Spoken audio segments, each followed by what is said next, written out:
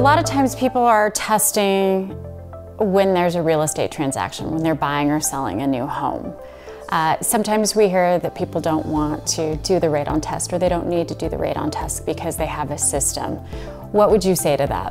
When talking about real estate transactions and performing radon testing before or during the transaction, it's incredibly important, whether there's a system in place or not, to have that test performed.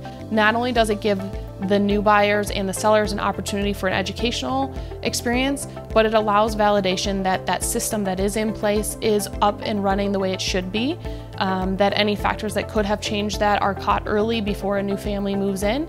And if there is any factors that that family who's moving needs to be aware of, they can also monitor that.